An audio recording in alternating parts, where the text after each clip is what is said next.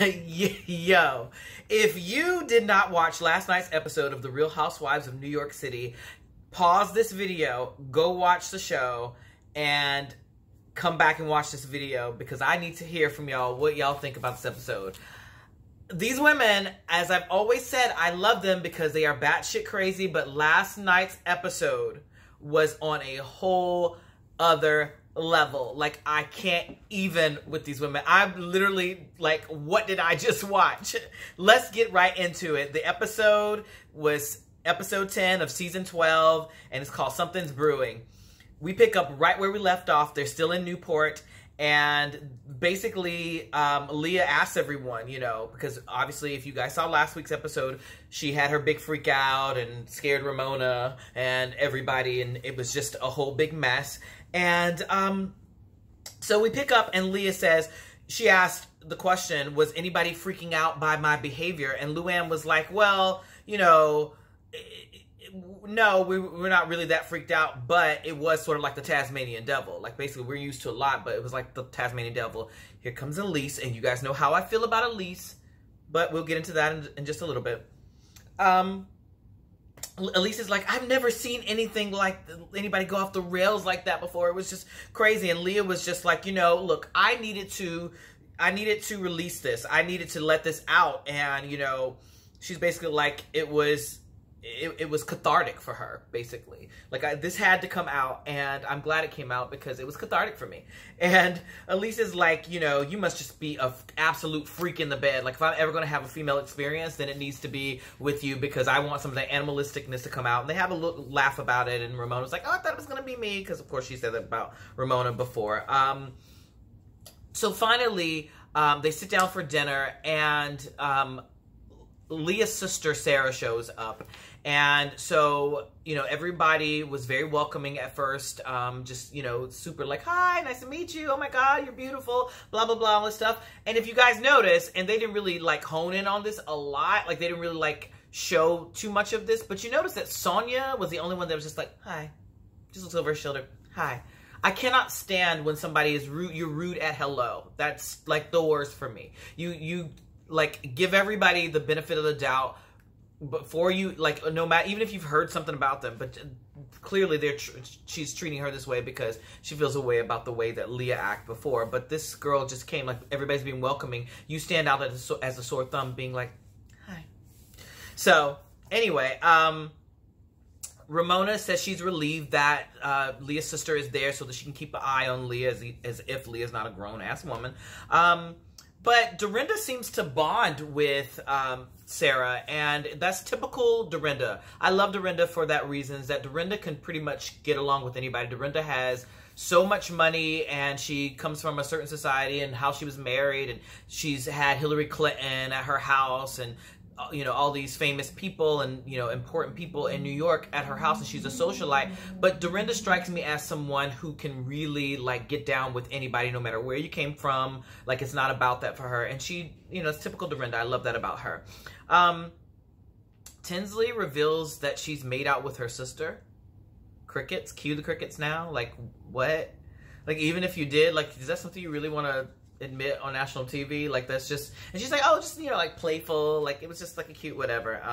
But anyway, so we cut to Tinsley is hosting a dinner for the last night in Newport, and it's at her friend's restaurant. And so basically everyone's getting ready, and then Dorinda comes over to speak to Luann. She goes to Luann's room, and she reveals that she's talked to John, and she is already drunk. She's clearly been drinking, and Luann's like, oh my God. So it's like, let's pour another drink. Let's drink some more.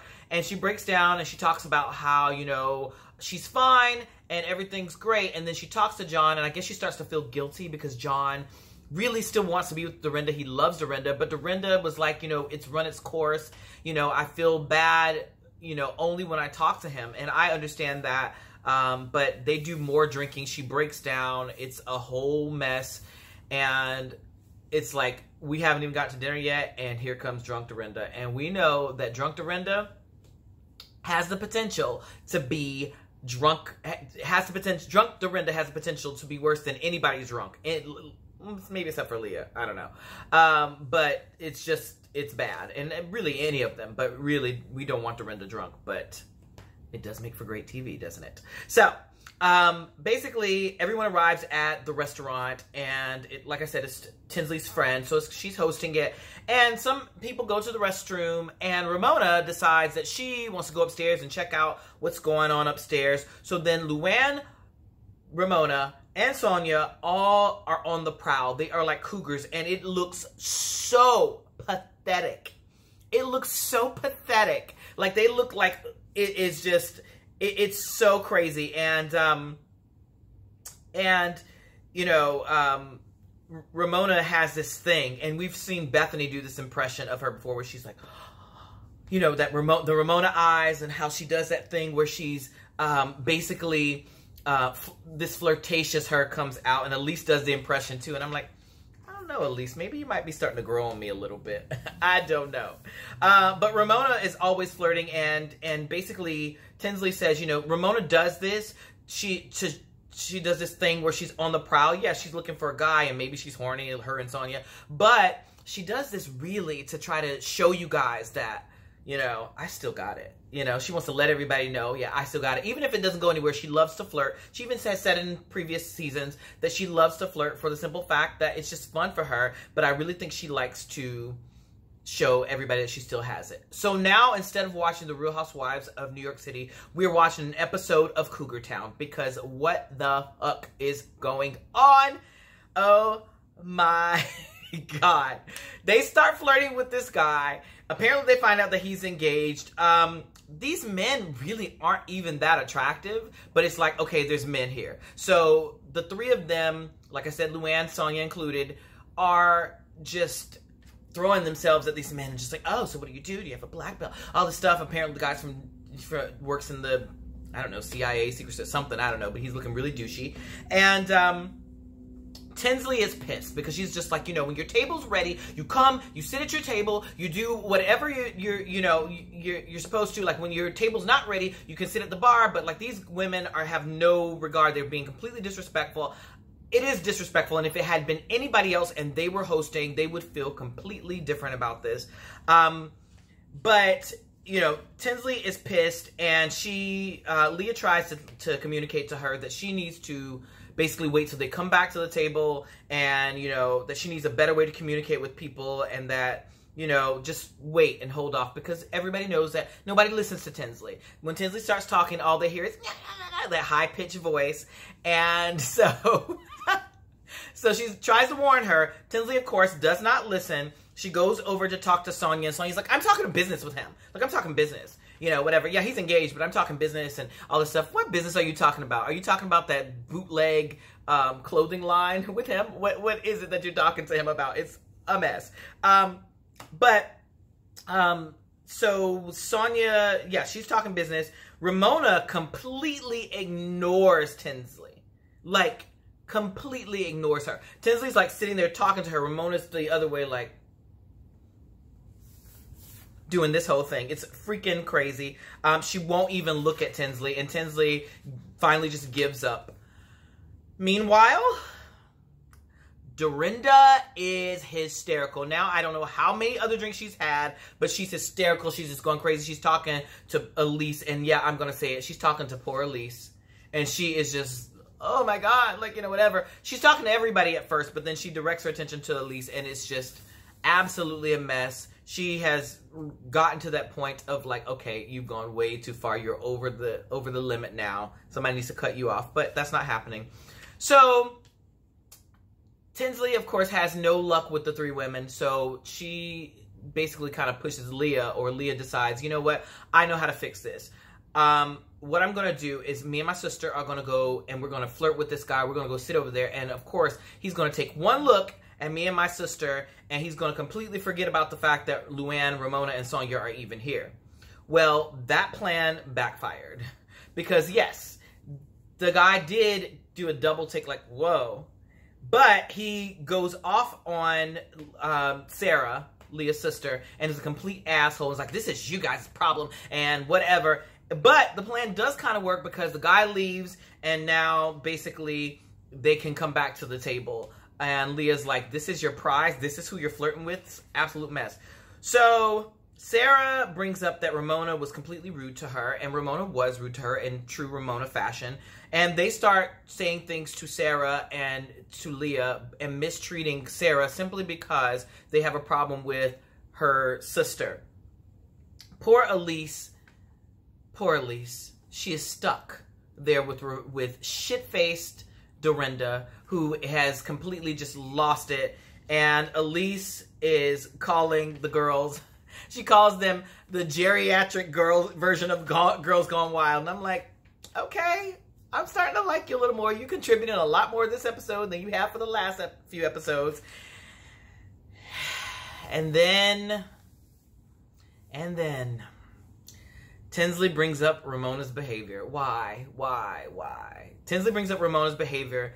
These women turn into complete children. And I can't even describe it for you. If you didn't see the episode, you just got to somehow pull up a clip online. But it's just literally like, it's Girls Gone Wild, but it is like, we're crazy, we're screaming, we're crying. Leah says that you should take a lesson from my sister, who basically knows how to act nicely. And Ramona's like, you know, after your behavior last night, what are you talking about? Like, you have room to talk.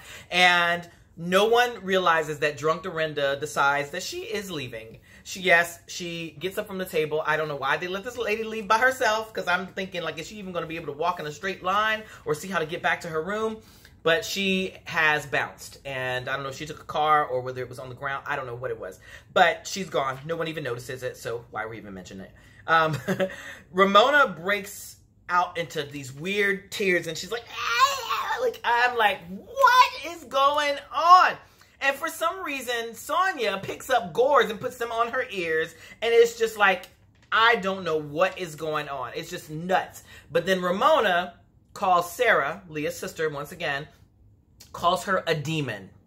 Why did she do that? Because Leah says, you can fuck with me, but you will not mess with my sister. She picks up that ravioli the ravioli that they ordered earlier that sounded really good, and throws it at Ramona's face and basically walks away. She throws the ravioli and she is like, I don't care. I threw the ravioli and I don't feel bad about it. Ramona barely reacts, but she, in her confessional, says, I am very, very disappointed. I am very disappointed in Leah. And being disappointed is worse than being angry, because it just is. What? Like, I don't, what? I don't know. But, I don't know what this had to do with anything, but the whole time Luann was trying to get everybody to, like, come together and whatever, it didn't really work out. But for some reason, once Leah throws the ravioli, I don't know if she was trying to do it like a sage thing, but Luann's in a restaurant. Like, where can you do this? You know, I can't just go to a regular restaurant and set the corn on fire. She picks up a candle and sets the corn husk on fire. These people display, y'all are like vandalizing these people's restaurant. I mean, I know that's a bit far, but still. I'm like, how in the world, what the hell is going on?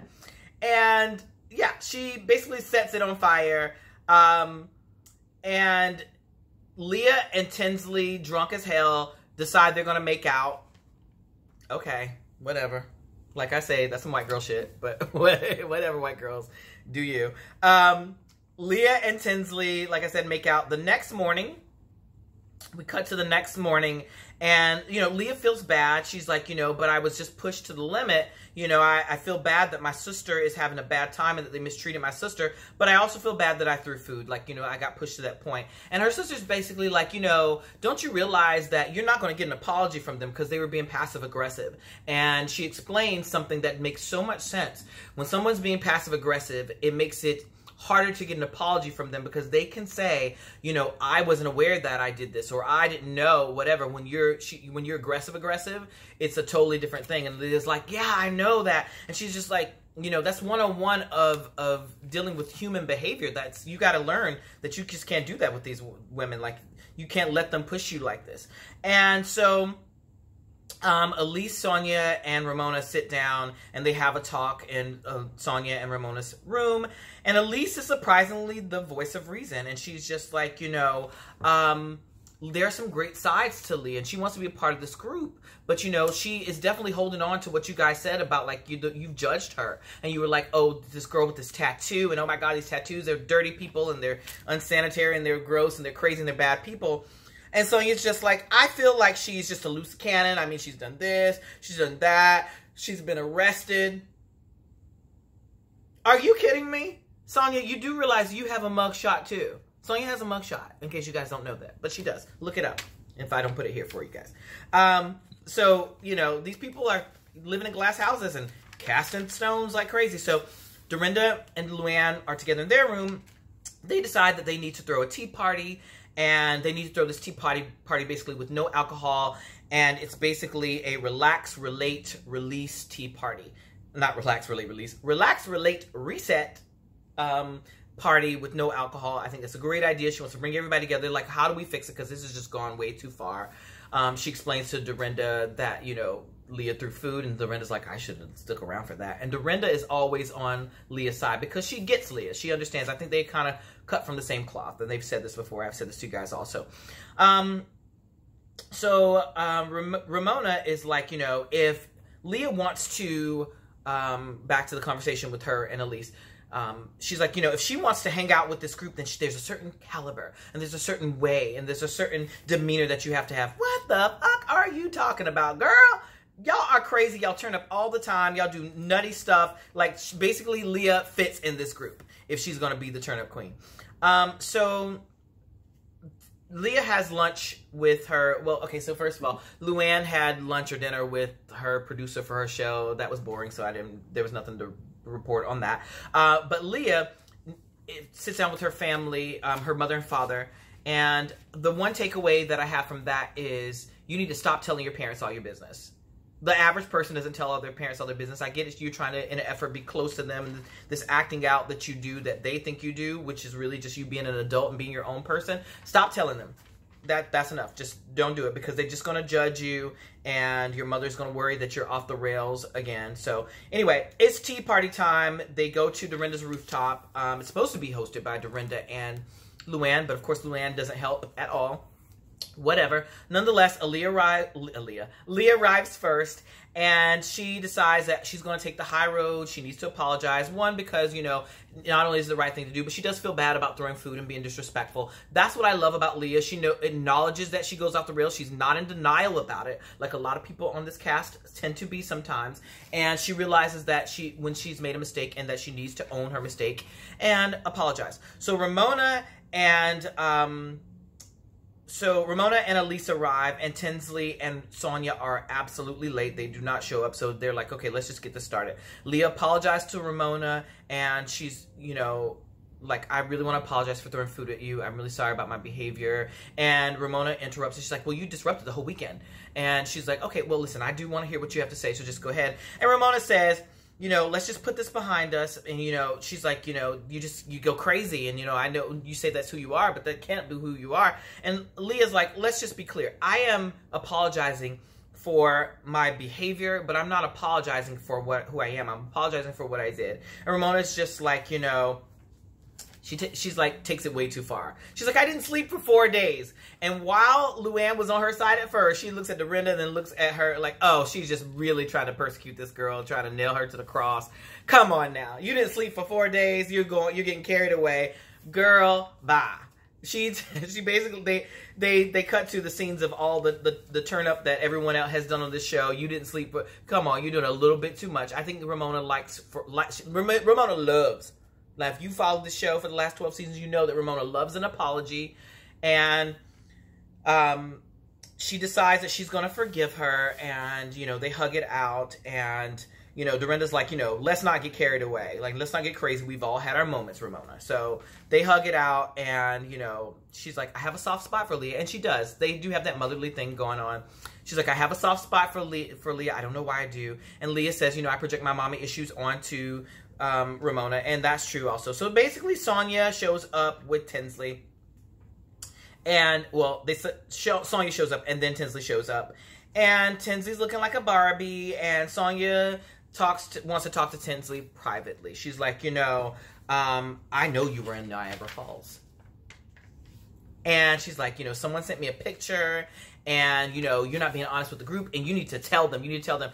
Okay, Lau, I love you, Dorinda, but what business is it of yours that this girl was with her ex-boyfriend? Who are you, TMZ? Like, to report back and say, I know you were there. Okay, what, was I cheating on you? Like, you know? And if you don't tell, you would think that Tinsley was basically cheating on the group and Dorinda found out about it, you know, and would like, or not cheating on the group, say Tinsley was cheating on a husband or something, and I know that you were there, and if you don't tell him, I'm going to tell him. That's the way it came out. And it's just like, why? And Tinsley's like, well, you know, we aren't together. And she's just like, you're being deceptive. And she's like, well, but we're not together. Like, you know, we didn't even have sex. Like, we were just there. She's like, you know, it's still new and it's still fresh. And I'm not really sure what I want to say to anybody because I don't know if it's going to work out. And Dorinda's like, if you don't tell them, I'm going to tell them. Like, I'm basically going to make you tell them. So basically she makes Tinsley tell them. And see, this is the thing. They don't respect you as an adult, Tinsley, because you don't stand up to shit like that. You have to stand up for yourself. And I get it, she's trying to get you to be smart, but it's like, look, this is my life, I'm an adult, and of course that squeaky voice, they don't understand her, and they don't pay her any attention, but she's like, you know, tells the group, and basically they're like kind of, what? This is a big deal, like, oh my God, you're back with him, or whatever, and she's like, I want it to go well, and I do love him, but, you know, she starts crying, here goes the white girl tears, she starts crying, and she's like, you know, I just know that we always break up, but I do love him and I want to be with him. And, you know, I'm just hoping that it goes well. And Luann's just like, you know, you got to take up space there. And Leah's like, you got to make him get back with you. And you got to leave your, they're like, leave a hairdryer there, leave a toothbrush, leave something in a drawer. Basically, like, make him propose to you and get pregnant and all stuff. I don't know if this is the best advice, but Luann got me when she's just like, yeah, the power of the pussy. Oh my God, a mess. I cannot with these women. It's just absolutely crazy. If you didn't see the episode, I guess I've spoiled everything for you. I don't know why if you would watch this video and not go watch that first. But if you did, make sure that you go down to the comments and tell me what you thought. Whose team are you on? Who's your favorite housewife? What did you think of the episode? What do you think of Sonia and Ramona and Luann being disrespectful at the bar? Tell me what you think. I want to know whose side you're on. Comment below. Make sure you subscribe to the channel so you are updated to when I have new videos. I love you guys for watching, and I will see you in the next video. Bye.